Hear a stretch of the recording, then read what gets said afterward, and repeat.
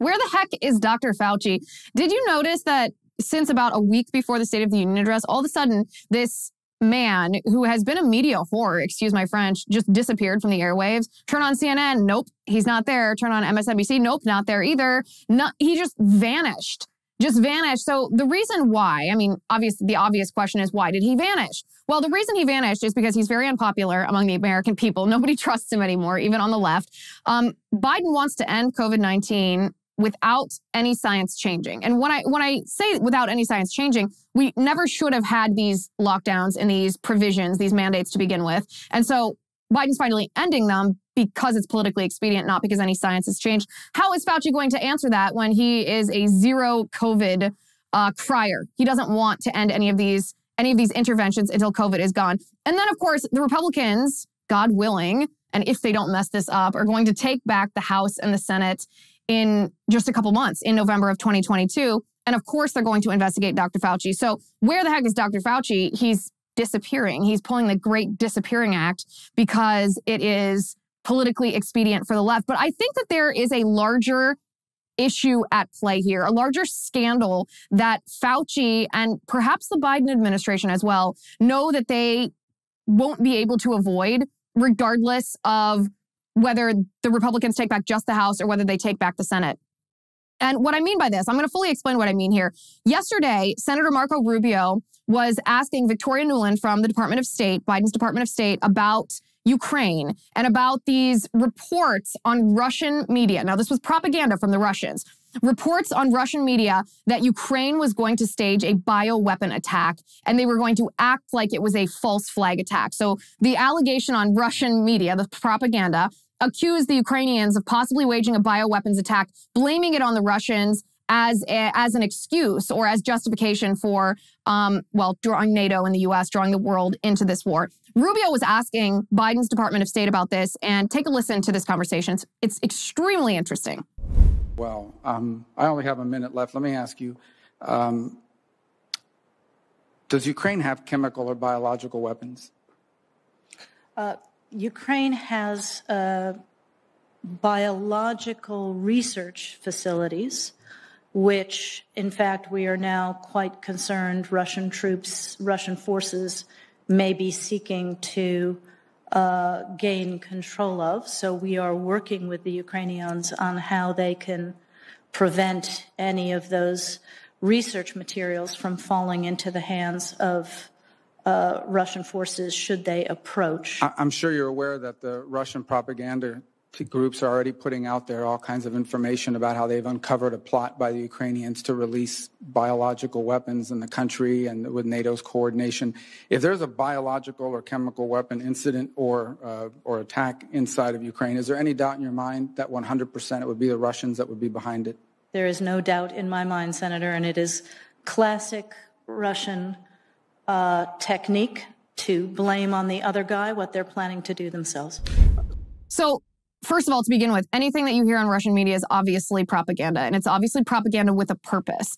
I think, however, that a lot of Republicans are missing the point about this Rubio clip. It's obviously gone wildly viral, as it should, because Victoria Nuland didn't just say, no, there aren't bioweapons labs in Ukraine. She danced around it. She, in a sense, acknowledged that they exist. She just tried to paint them as being part of the biodefense efforts of the United States and our partners abroad, which is basically a nuanced way of saying, yes, there are bioweapons labs in Ukraine that the U.S. is involved in. This might remind you of Wuhan, the Wuhan Institute of Virology, because that's exactly the same talking points, the same narrative that the left spun around the Wuhan Institute of Virology, that it wasn't bioweapons research, it was just biodefense. They wanted to understand and anticipate what pathogen might be unleashed on the world. And so they had to juice up the viruses themselves to see which pathogen might naturally evolve and jump from animal to human. I mean, it was just a load of BS. They also use vaccine development as one of their euphemistic talking points. They say, well, in order to develop a vaccine for one of these, we have to understand for one of these viruses, we have to understand how the virus works, which I guess requires them to turn the virus into a bioweapon. Funny how that works. So the most interesting, illustrative part of Victoria Nuland's answer is she didn't just say no. She essentially admitted that bioweapons research happens. She just justified it as, well, it's part of biodefense. We're trying to protect the world. Yeah, that's what Dr. Fauci has always said. That's what the Wuhan Institute of Virology said. That's what Peter Daszak at EcoHealth Alliance, that's what all of these people said, that this is biodefense, not bioweapons. Well, it turns out it's essentially potato. And so I think Republicans are somewhat missing the point here. There can be two things that are true at once. And the first thing that can be true is when Russia accuses the Ukraine of potentially waging a bioweapons attack, that's propaganda, right?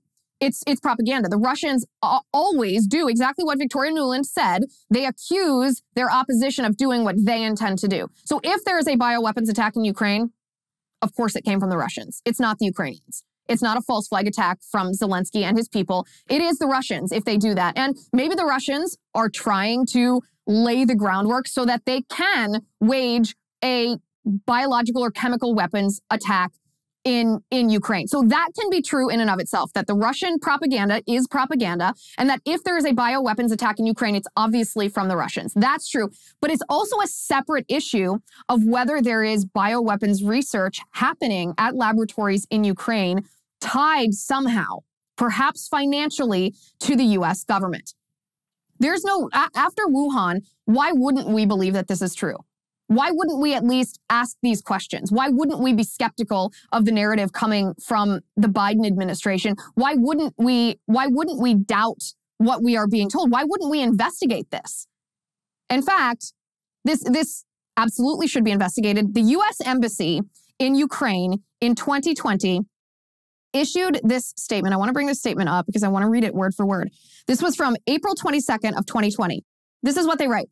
They say the U.S. Embassy would like to set the record straight, LOL, regarding disinformation spreading in some circles in Ukraine that mirrors Russian disinformation regarding the strong U.S.-Ukrainian partnership to reduce biological threats. Here in Ukraine, the U.S. Department of Defense's Biological Threat Reduction Program works with the Ukrainian government.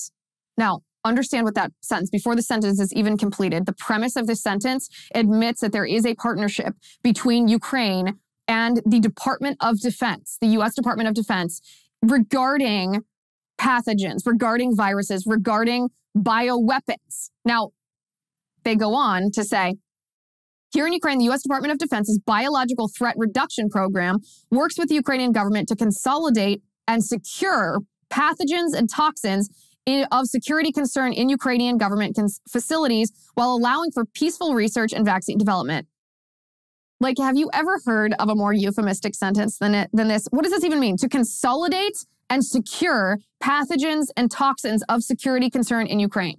So they're making a bank of pathogens and toxins under the guise of it being for defense, although that's the exact same thing that they would do if it were bioweapons research. It's now under a different name. And they say, while allowing for peaceful research. Well, what is peaceful research? Is peaceful research the same as what happened in the Wuhan Institute of Virology?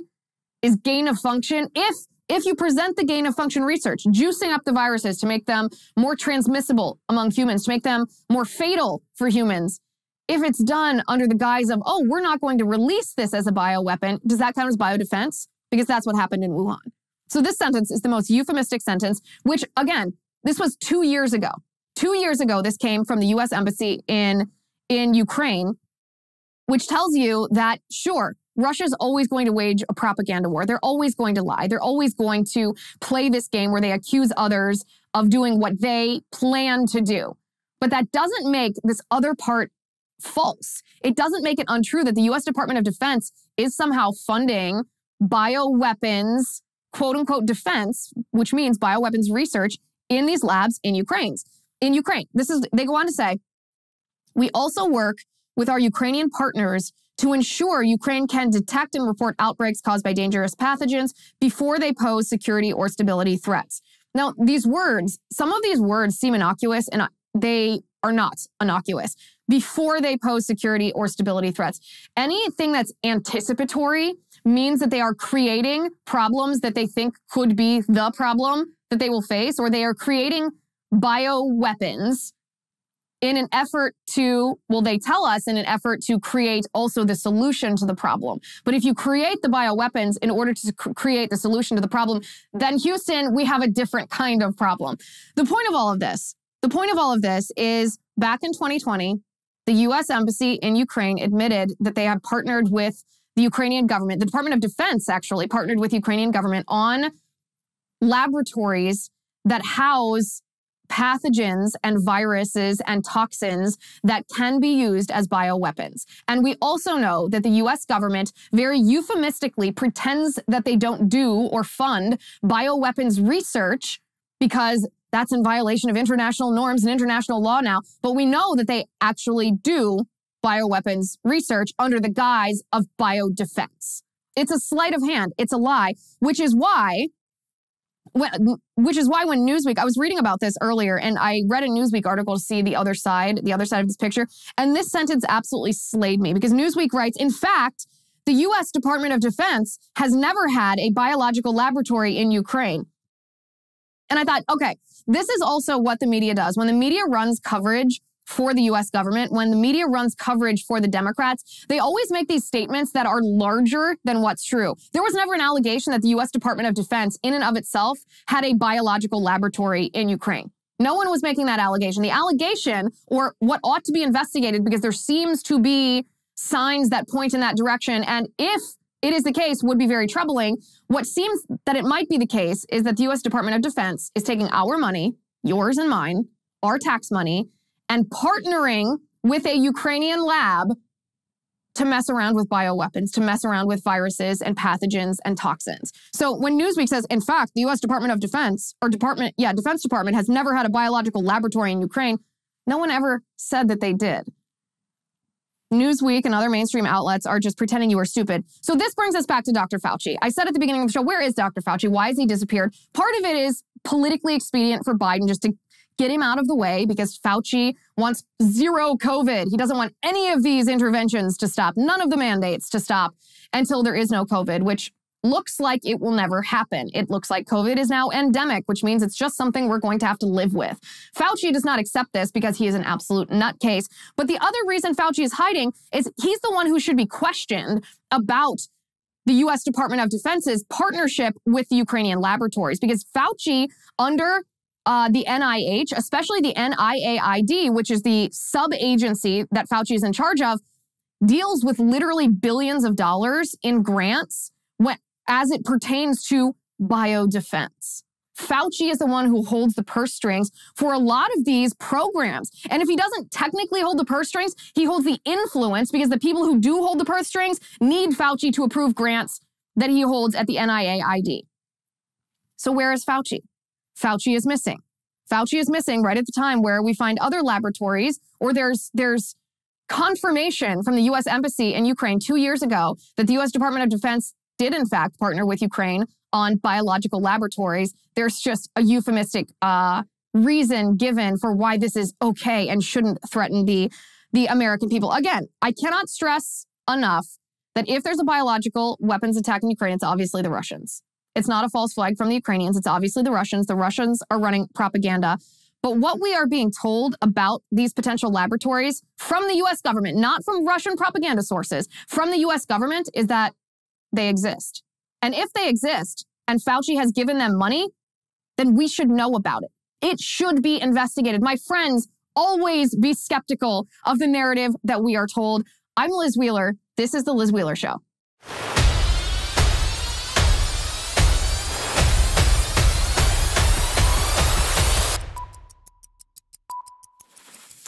New inflation numbers are out, and I agree with American Hartford Gold. They are the worst this country has seen in 40 years. This is just fact. The price of gas is up.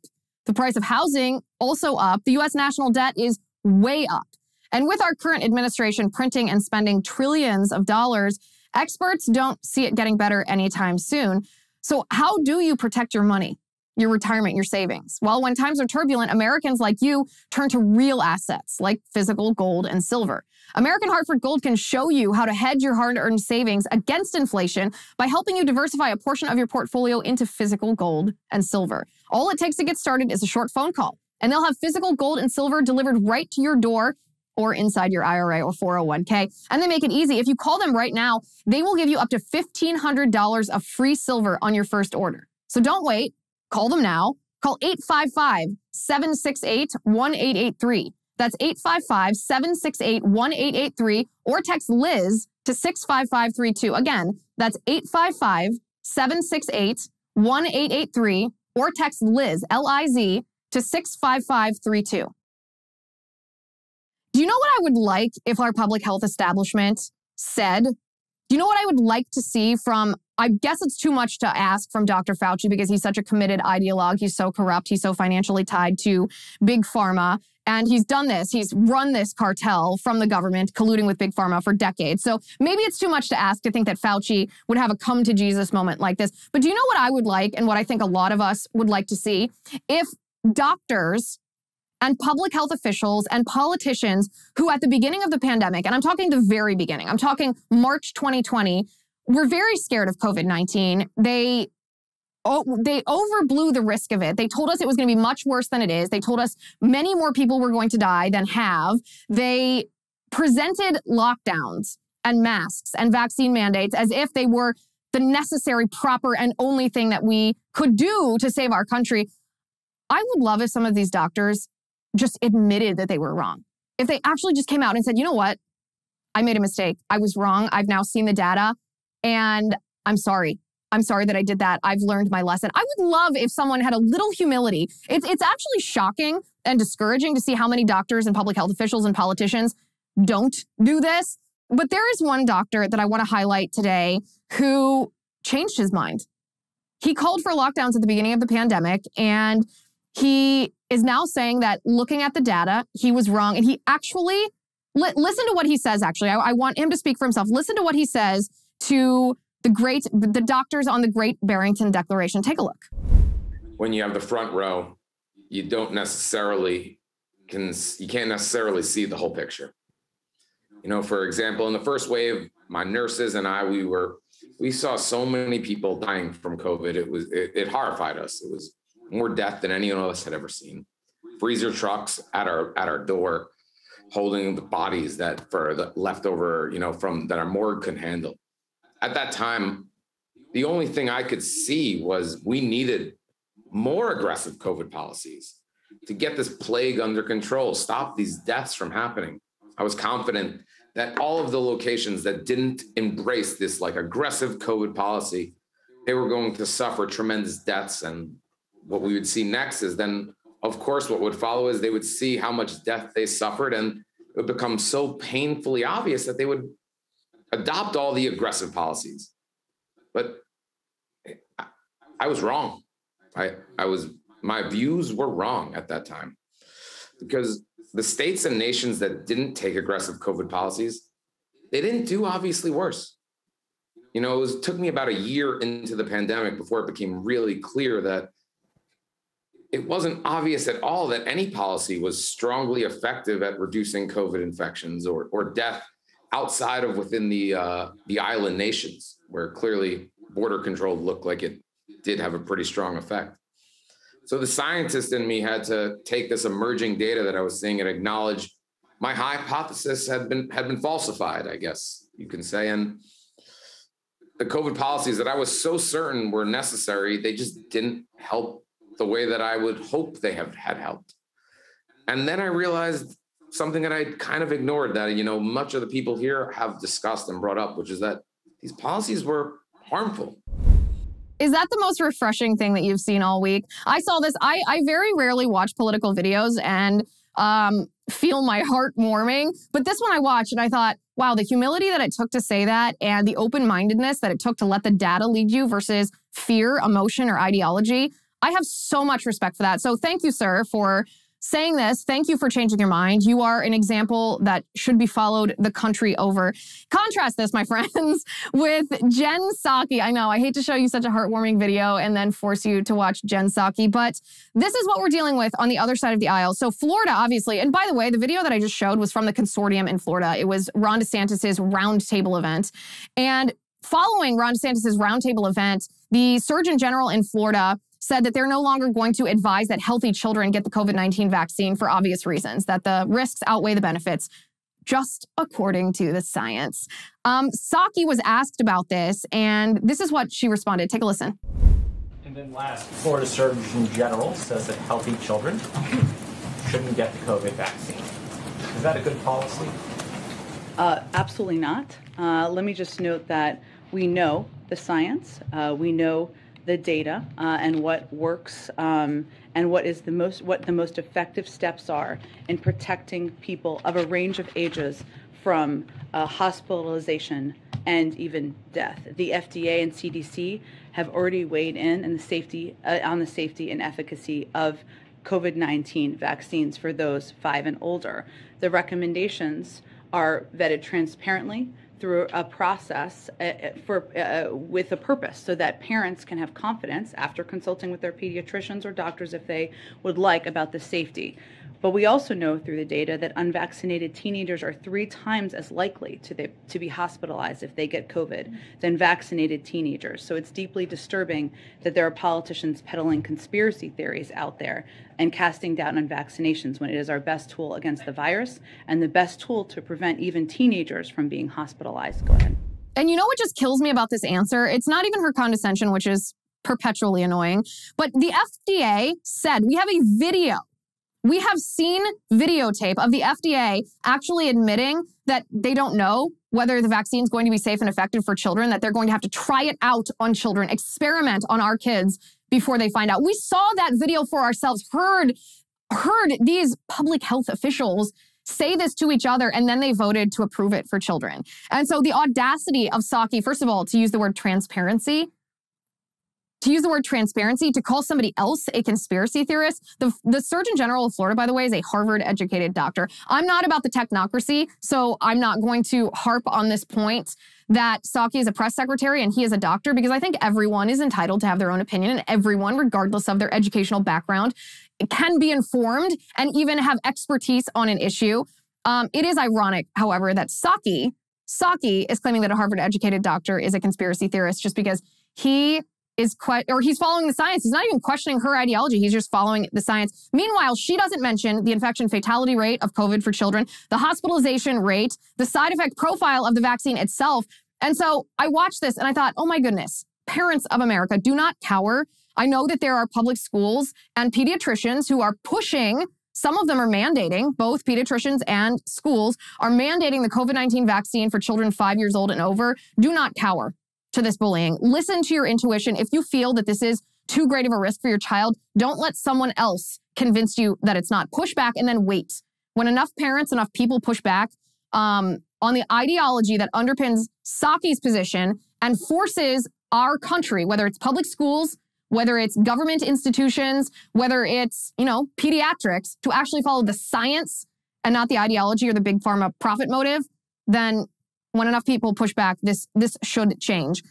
On that note, even when people like Fauci hide, even when the mainstream media suddenly, after the State of the Union, just like a snap, stops talking about COVID-19 and becomes obsessed with Ukraine, there are other apparatuses that the left has built to try to control this narrative on COVID-19.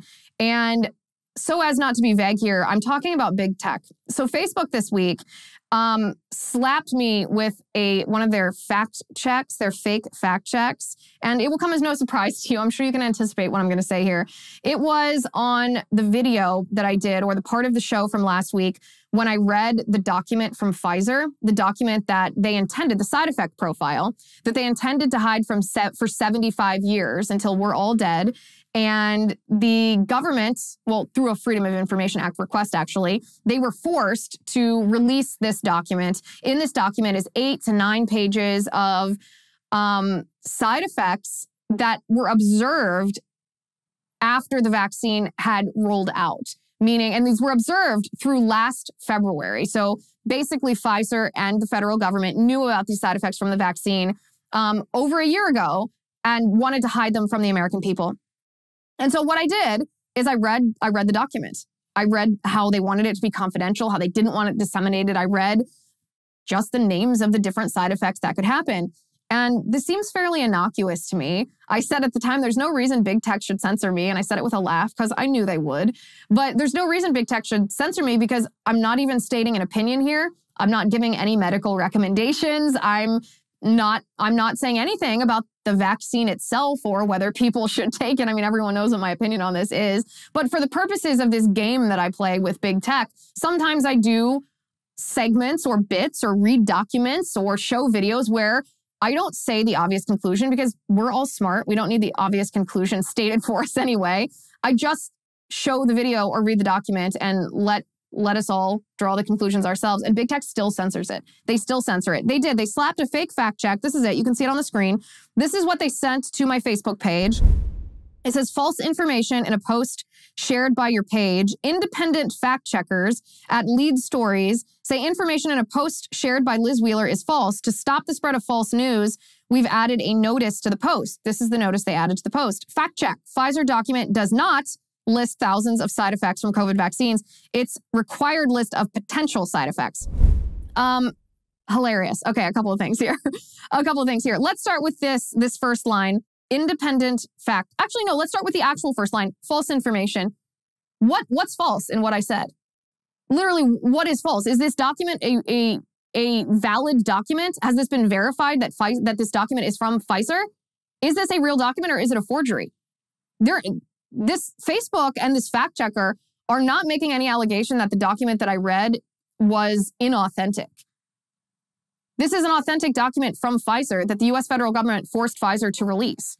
So what's the false information? If I read anything that was false, then the allegation should be that Pfizer is disseminating fake information. But nothing I said was false.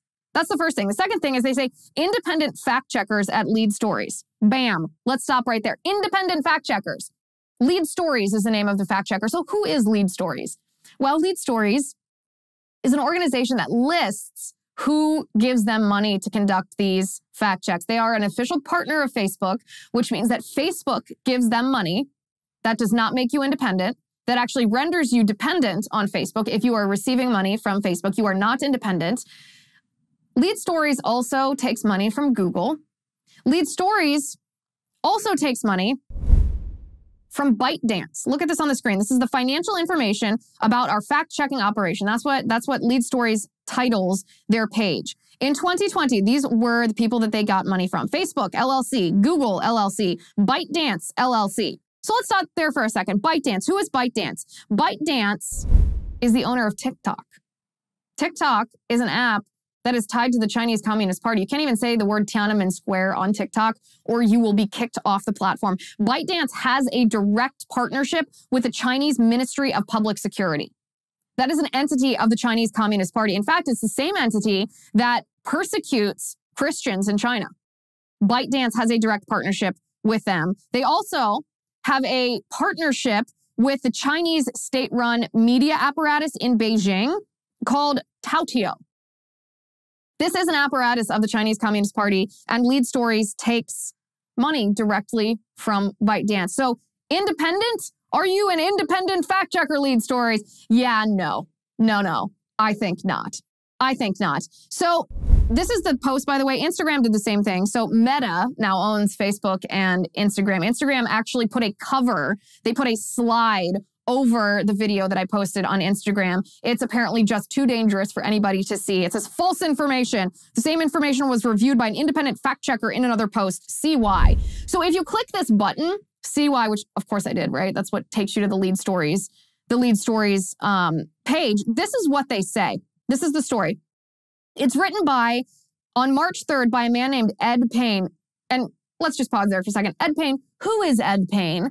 Oh, well, if you scroll to the bottom of the page, Ed Payne used to work for CNN. For decades, Mr. Ed Payne was a CNN operative. So we have a CNN operative paid by Facebook and Google and an entity in direct partnership with the Chinese Communist Party, the same entity that persecutes Christians in China. Wow. And we thought Pfizer was corrupt here. This is what Mr. CNN Ed Payne says. He says, quote, does a Pfizer document list thousands of side effects from its COVID-19 vaccine? No, that's not true. The 9 pages of potential side effects are part of a government-required adverse event report prepared by the pharmaceutical company. It's not meant to be a list of the expected side effects from the shot, but instead, quote, expert groups and regulatory authorities put together the possible side effects for safety monitoring purposes. Okay, Mr. Payne. So what you're saying is it's a side effect profile, that these are potential side effects. You understand the parsing that these people do to try to deny reality is something. So he is insinuating that by saying this is a document that contains a list of the side effects of this vaccine, that I was somehow insinuating that everybody who gets the vaccine will experience every one of these side effects. Now, that would be an idiotic thing to say. I would never say something like that, nor would any normal person infer that from what I was saying. But he slapped a fact check on my post because he said that these are potential side effects that could happen. They're not expected side effects. Dude, you're a loser. You're so scared of reality. You're so scared of your own profit, your own ideology being destroyed by facts and by the truth that you are actually making stuff up. And stuff is not the word that I want to use there. It's just the nice version of the word that I want to use there. These people are such insane losers, but they have so much power. They have so much power because they're in partnership with big tech. And big tech has both ideological and profit-driven reasons why they are tied to big pharma, the Democratic Party, and yes, the Chinese Communist Party. So even when Fauci disappears, they have an apparatus built to try to keep the truth down. My friends, be skeptical. Be very, very skeptical. On Twitter yesterday, there were celebrities like Mark Hamill who were tweeting what can only be described as somewhat humorous, although not intended to be, and embarrassing. Before you skip the ads, I want to show you something. I want to show you these two products from Genucel. Gentlemen, you know that your wives use your razor when you're not looking. I do this to my husband, especially when we travel. Likewise, we ladies know that our husbands use our skincare products when we are not looking. So let me introduce you to Genucel. These are the two products that you should know about from Genucel. This one is called Immediate Effects 2. Immediate Effects 2. You put it under your eyes. And this is an anti-wrinkle treatment. Comes in a nice, handy, fits in your travel carry-on bag. Because these are important to you because bags and puffiness under the eyes are a problem for millions of Americans, both men and women, until now. The new Genucel serum with plant stem cell technology works for under eye bags and puffiness. Users all across the country notice puffiness around the eyes gone, crow's feet, small lines disappearing and not coming back.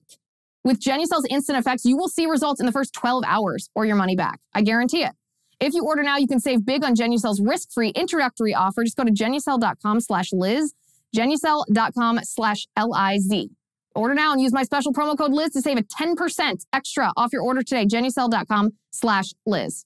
So celebrities like Mark Hamill tweeted, I actually laughed when I saw this tweet because it's just so embarrassing for him and for the Democratic Party and the mainstream media. He just tweeted, I didn't count the number, but it looks to be over 20 times, 20 or 30 times. He just said gay, gay, gay, gay, gay, gay, gay, gay, gay.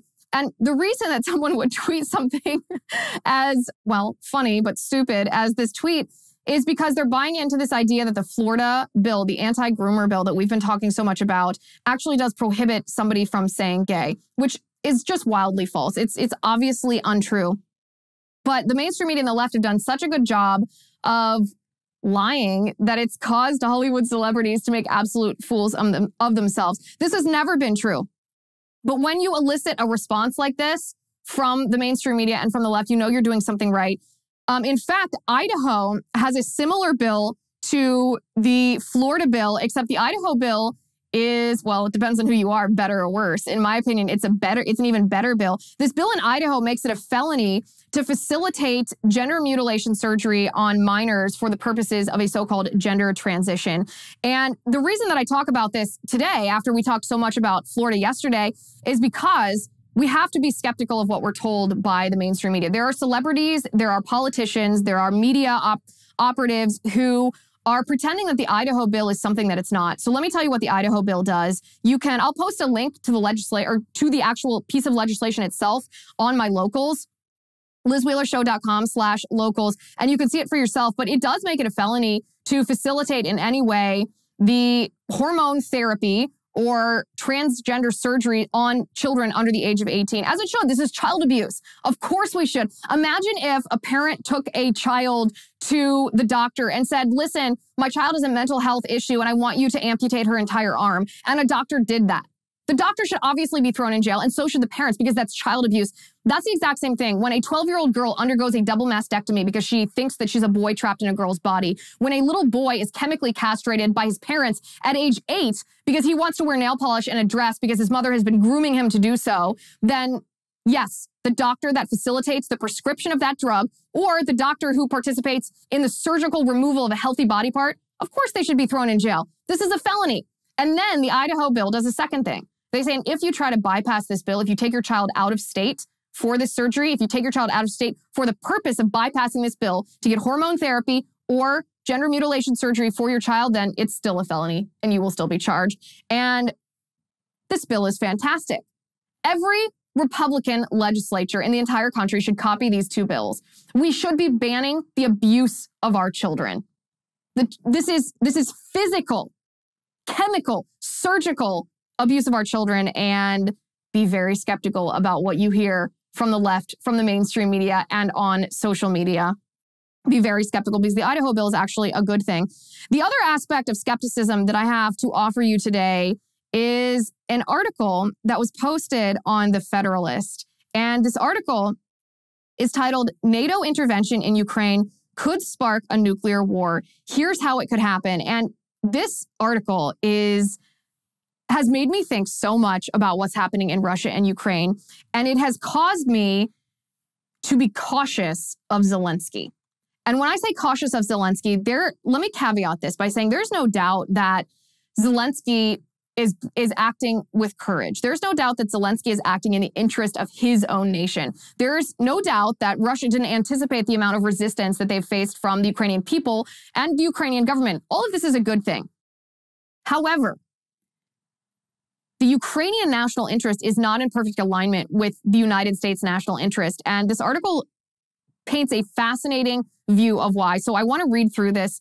So now that we can get out, we can travel, we can take vacations, we want to celebrate some of our favorite times. And we should do so by turning our new memories into art. So when I first heard about paintyourlife.com, I thought, this is a fabulous idea. Turning a picture into a painting that's been painted by a professional artist is like a whole new level. I love this so much. When I first heard about it, I also figured it might be expensive. Not so for the quality of the work. It's actually incredibly affordable. So if you want to give a truly meaningful gift, you've got to try paintyourlife.com. Like I said, you can use any picture, yourself, your kids, family, a special place, someone you loved who isn't around anymore, a cherished pet, even an action shot of you or your children playing your favorite sport. It's super fast too. You can receive your portrait in as little as 2 weeks. At paintyourlife.com, there's no risk. If you don't love the final painting, your money is refunded, guaranteed. And right now, as a limited time offer, you can get 20% off your painting. That's right, 20% off and free shipping.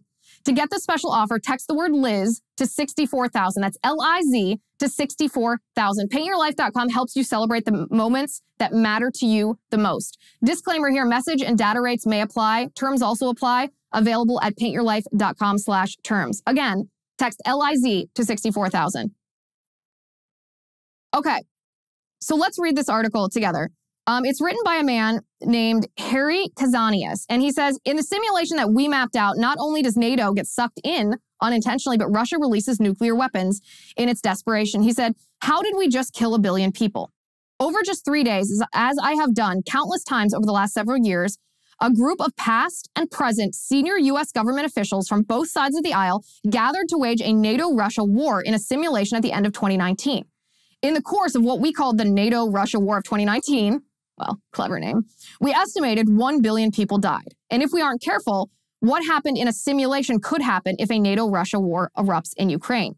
In fact, he says, in the simulation I mentioned above from 2019, in which Russia invades Ukraine in a similar way as it did over the last week or so, not only does NATO get sucked in unintentionally, but Russia eventually releases nuclear weapons in its desperation. The result is an eventual escalation of bigger and more dangerous nuclear weapons, whereby over 1 billion lives are lost.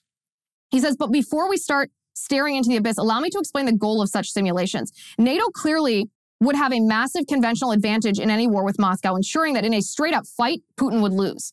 However, Russia has stated time and time again it will use nuclear weapons to defend its territory and its regime if it feels mortally threatened. Our simulation always seems to ask, can we ever defeat Russian President Vladimir Putin in an armed conflict over Ukraine or the Baltics and not start a nuclear war in the process?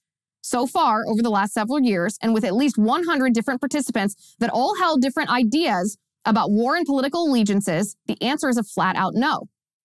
So again, the reason that I found this article so interesting, this has been in my head for the last 2 or 3 days, just thinking, pondering over and over, because it does change my view of what Zelensky is doing.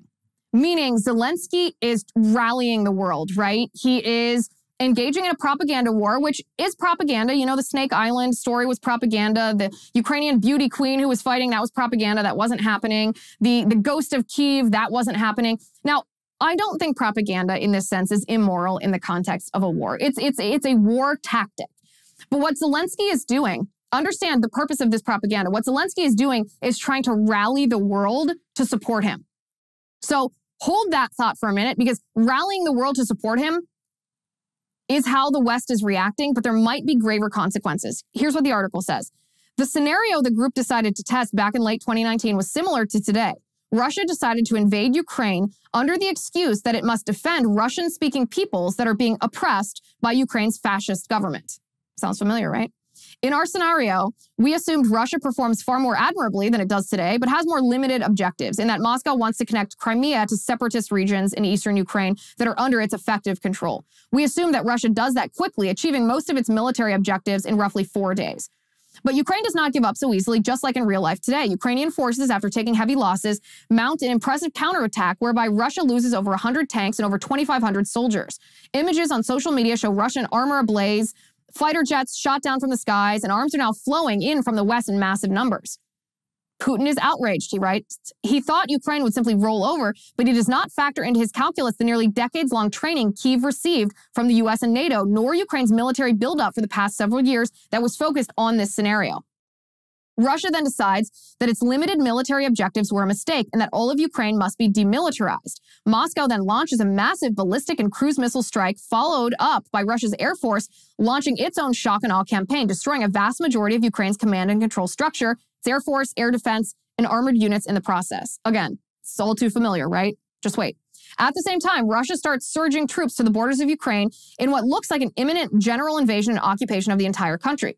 Here is where things take a turn for the worse.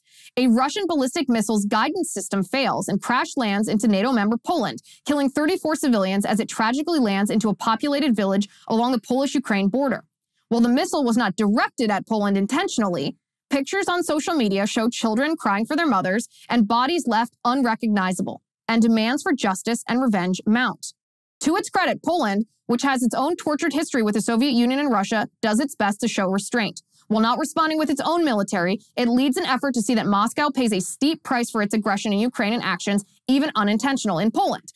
Warsaw leads a diplomatic and economic boycott of Moscow, resulting in Russia being kicked out of SWIFT. Again, sound familiar? As well as direct sanctions on Russian banks, similar to what we're seeing today.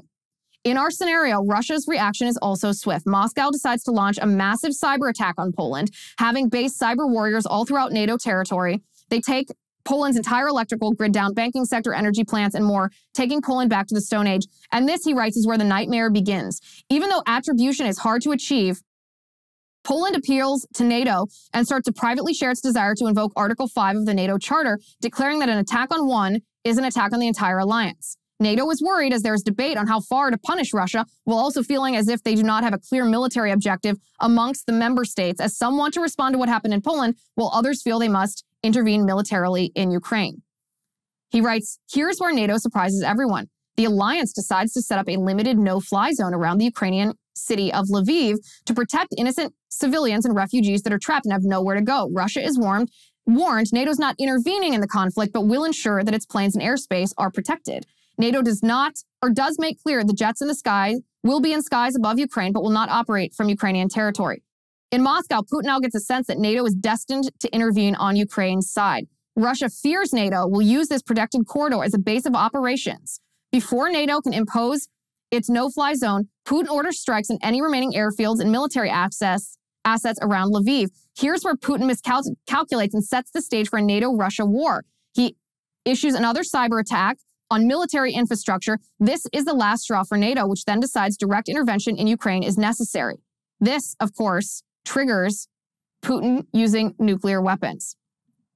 So when I read this, I thought, this paints Zelensky and Zelensky's actions in an entirely different light than I had seen them before. Now, I'm fundamentally skeptical of a president that's presiding over a country as corrupt as Ukraine to begin with. I was never one of those people that would turn immediately into a Zelensky fanboy. You can respect someone's actions in a certain situation without making them an idol or putting them on a pedestal. And that's how I viewed Zelensky. I thought, okay, he's being courageous. That's great. I respect that. But am I going to idolize him and make him into this figure that is revered? Not yet.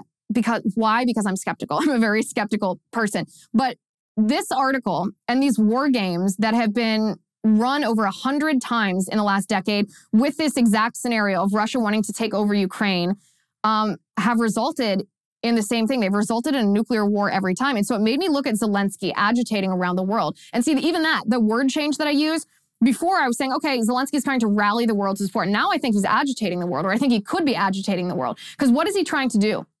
He's trying through propaganda and his own personality and displays of courage, yes. He's trying to change public opinion about the idea of the U.S. or NATO being physically involved in the conflict in Ukraine. Previously, the American people were like, no, we do not want to get involved. We do not want to send U.S. troops. We do not want to fight Russia. We do not want war, another war. Absolutely not. But what Zelensky has done is he's rallied the world. He's rallied people. He's actually changed. He's been successful in changing public opinion about how much the U.S. and NATO should be involved in this conflict in Ukraine. And remember, when public opinion changes, that means when our minds are effectively changed, that impacts the decisions of our politicians.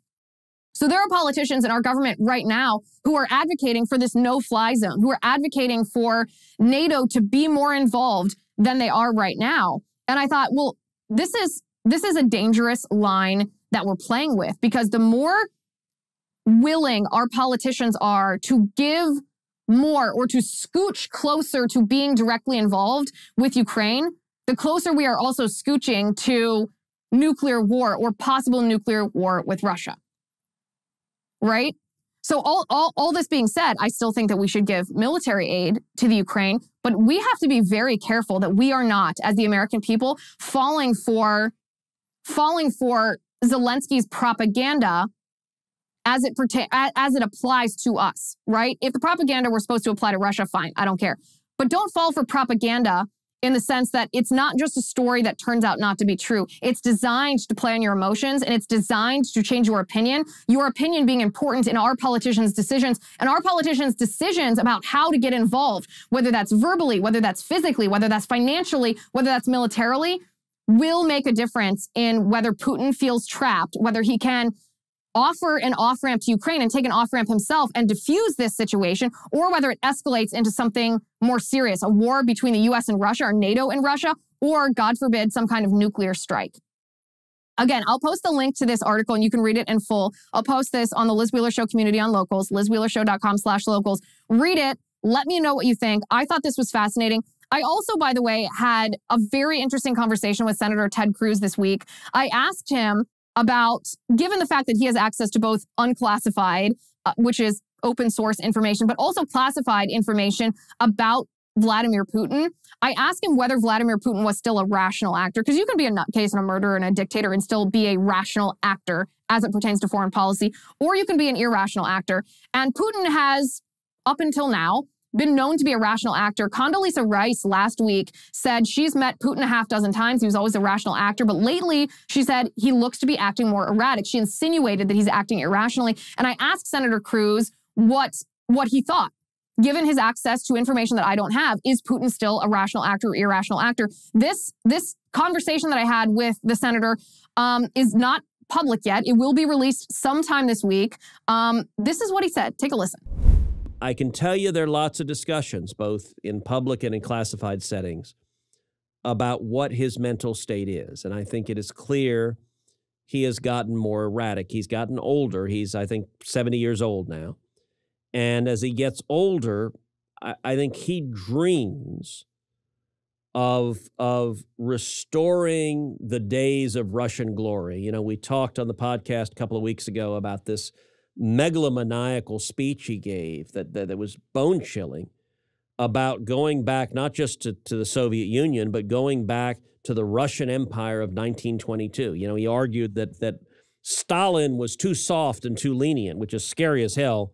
Anyone that looks at Stalin and says, okay, that guy's squishy, that ought to worry you.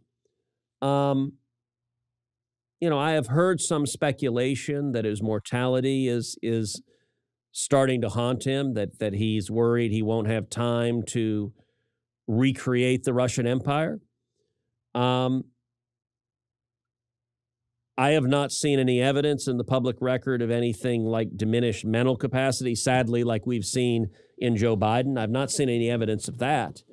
But there's no doubt that he is, my assessment of him is that he's grandiose in his vision, and he's encouraged by the weakness of Biden. So I don't think he's nuts. I actually think Putin is behaving as a rational actor. When you have Biden, who's so weak that he's waiving sanctions on Russia and Putin, he basically invited Putin to invade. And I've been saying for a year that I thought Putin was going to invade Ukraine.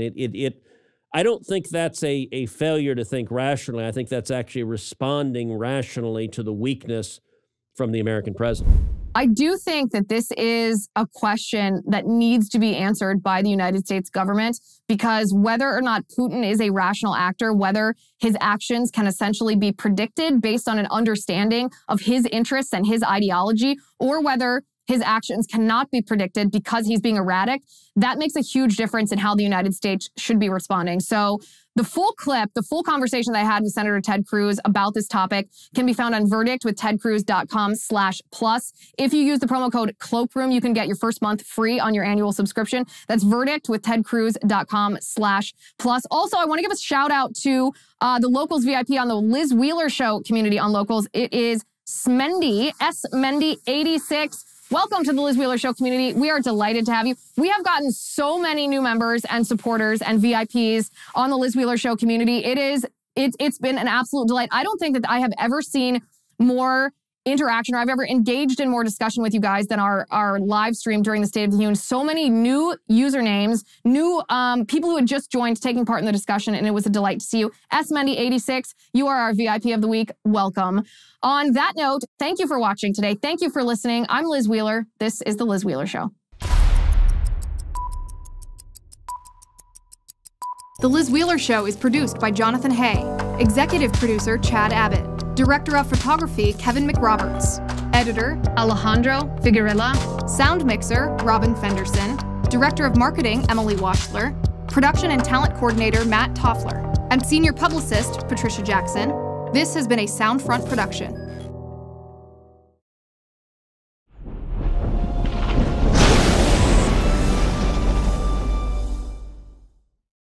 If you haven't already, give this video a thumbs up, hit the subscribe button below, and ring the bell to make sure you never miss a video.